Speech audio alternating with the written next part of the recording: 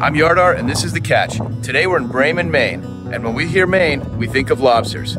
With lobsters at historically high prices, we're going to go out with Captain Fernie Poland on his boat, the Sandy Bottom. We're going to look into just why lobsters are so expensive right now. The United States produces 130 million pounds of lobsters every year. 105 million of those come from Maine. Canada produces another 200 million pounds. That sounds like a lot of lobster. We got the call from Fernie this morning that there's a nice little weather window. So we've been waiting 2 days to get out, and today we're finally gonna go. Fernie hopes we can get in a half a day of fishing. So what would you expect a good day today to look like? We could get today in 6 on the air, 100 pounds drop is a good day up in here. So the big limitation this time of year is the weather, really, right? Yeah, change the weather, the water's cold, so the lobsters don't crawl as well as when it's colder water. So how long do you soak a trap for now? Weather permitting, it's a minimum of a week. In a best case situation, if you could get out every day, you'd haul 100 traps a day. No, I would haul, I can't haul as many as I used to, but anywhere between 200 and 300 depending on the day. From my end, as someone who sells them, I mean, the price is painful right now. China is a huge consumer of lobsters. They buy up to 30 million pounds a year. Those are flown there by air freight live. 7 to 8 dedicated cargo flights every week out of Halifax Airport that fly directly to China. These flights carry about 200,000 pounds of product on each plane. The story of the high lobster price goes back to the pandemic. When the first shutdown happened, all the suppliers, everybody holding inventory panicked. Nobody knew what was going to happen, and everybody wanted to go to cash. So all those lobsters that were held in inventory hit the spot market, and the price crashed. And that was great for a little while. I remember selling lobsters for $7 a pound, making full margin on that, and the customers were happy because it was really cheap. But the problem now is that there is no storage, there is no inventory, and the only thing we have is the lobsters being caught today to help determine that price. We're out at the mouth of Muscongas Bay. Phil has to get the deck ready before Fernie gets to the first trap. There's a 3-foot swell rolling under the boat now, and the sandy bottom's only 34 feet long, so it makes for an unstable platform.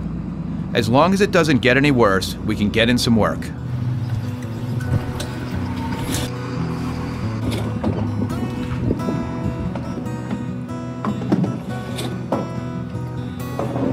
Another blank. So that's our 4th trap, and we've got nothing so far. Yep.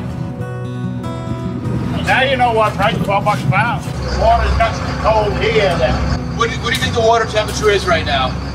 Over here it's probably around 36. They're hibernating at that temperature. Pretty hot. Fernie and Phil have been working for about an hour and a half now, and we haven't caught one keeper yet. And it's starting to get a little bit rougher.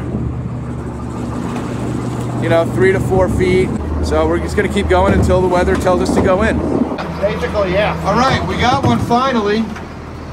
Yeah, I don't know. Oh, 2, there's a pair in there. Looks a little small. There's an egg. Oh, that's an egger? Yeah. Oh yeah, let's see that. So this lobster has eggs. So this has to be returned. Now, does that have to be V-notched too? Yeah. So the purpose of V-notching is that after this lobster lets go of its eggs, it may have a chance to produce eggs one more time before it molts. Is that right? Oh, she's out to be her whole life just producing eggs. Oh, so once this is V-notched, she'll never be caught again. So this. Oh yeah, no, she'll be caught again, but don't mean. But it'll never be kept.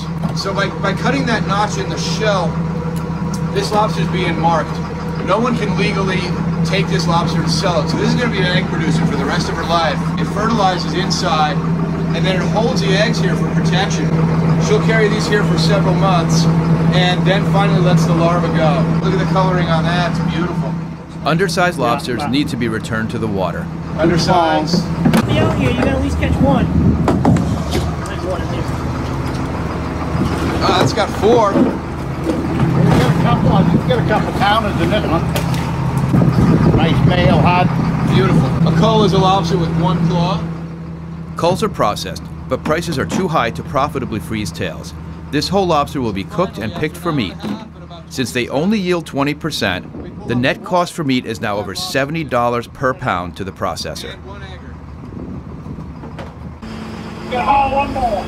Probably a good solid 20 knots right now. We're not seeing the texture of it just yet. It just started blowing, but it's going to get ugly real soon. You know, normally we're trying to make sure there's somebody else out here with us. Yeah. You know, that we ain't out here alone in case something does happen. Yeah, the wind's really starting to blow now. So this trip turned out to be a total bust. They've got 5 lobsters, weighs maybe 7-8 pounds. They'll get not even $100 for that. It barely pays for the fuel. When the water is this cold, the lobsters just don't move. It's no inventory on land to fill the demand that's out there. So the price is going to be high and it's going to stay high. All of these factors combined contribute to the high price. It will take at least another year for things to get back to normal. So don't get mad at your fishmonger or restaurateur. They are struggling with these prices also. Instead, be happy knowing that these hardworking lobstermen and women will be making a fair rate of pay for the near future. Please remember to like, comment, and subscribe. Thanks for watching, and I look forward to taking you on my next commercial fishing trip.